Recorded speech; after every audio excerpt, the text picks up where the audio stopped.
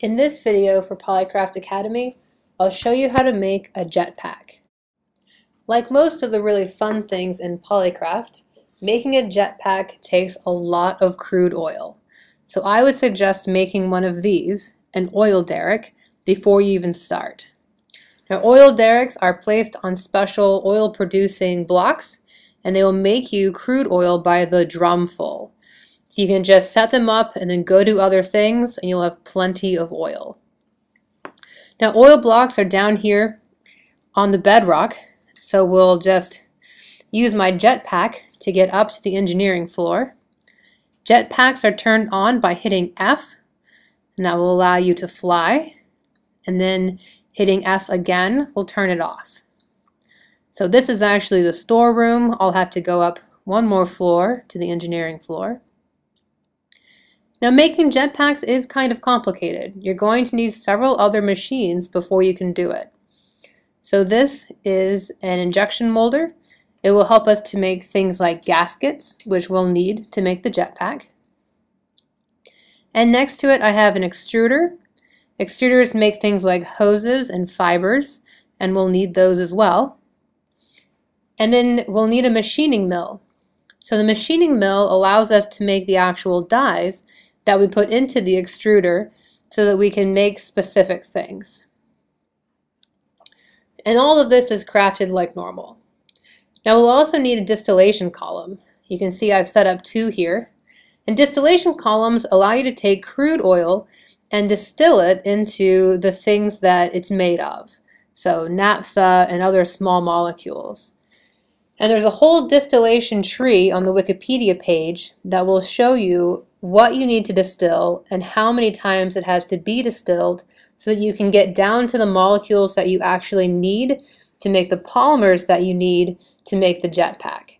So all of that's at polycraft.utdallas.edu, and you can just follow along. Now, if you care about this, it will also give you experience points when you take it out, so this is a great way to get experience points really quickly. So once we have our crude oil, we are ready to make the jetpack. So to make the jetpack, we're going to need hoses, a regulator, some propane, and a Kevlar vest. So first things first, let's make some gaskets. Gaskets are made in the injection molder using a gasket metal die.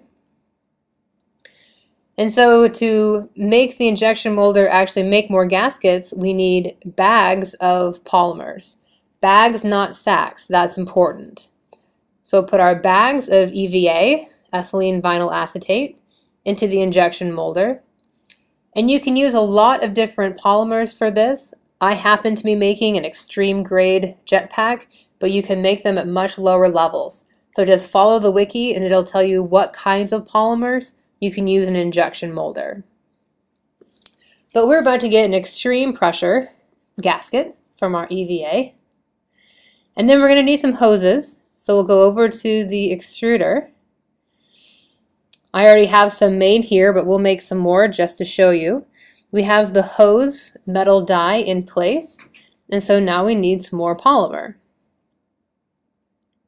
So again, I'll get a sack, try to turn it into bags. Put my bags in. And we see that nothing is happening. I must have chosen the wrong polymer, and I did. That is the Kevlar polymer. So let's get rid of that and get, there we go, some EVA. The machine will not let you use a polymer that you can't use. So the Kevlar polymer, the phenylene terephthalamide, cannot be extruded into hoses, and so the machine wouldn't let us do it. But here goes, it's making progress. So let's craft a regulator. To make the regulator, we need hoses here and here. And then we need 4 gaskets here, here, here, and here. And a single piece of redstone right in the middle. So now we have our regulator. Now the next thing we have to do is make a Kevlar vest. So Kevlar vests actually take several steps of synthesis. The polymer that we need to make in order to make the Kevlar is polyphenylene terephthalamide. There are several steps to its synthesis, so I'm not going to show you here, but you can follow the wiki and that will show you how to make the polymer. Okay, it's just from things you get from crude oil and some catalysts. So once we have these polymers, we're going to make some fibers. So first I'll go ahead and stop this, and we'll exchange this hose for a fiber dye. And then we'll put in our polymer pellets. So we need to get those guys back. I have no space. Here we go. Okay.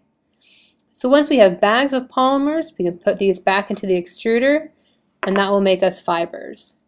Now we need 8 fibers to make a vest. That's going to take some time, but I already have some here, so we can just craft it.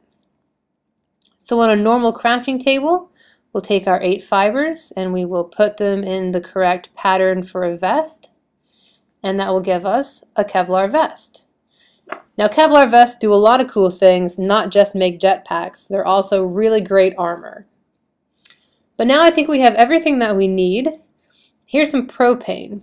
So propane you get from distilling light paraffins, and so you can make it just from the distillation column that I showed you earlier. So if we want to craft, here we need a couple of hoses. We need a Kevlar vest right in the middle. We need the regulator, and then we need some propane. Put propane on both sides. And that gives us the jetpack. So you'll see this is 100% fuel remaining. As you use the jetpack, you'll use up the fuel, but you don't use up the jetpack itself. You can always put that back onto a crafting table with more propane, and then you'll get another jetpack with 100% fuel.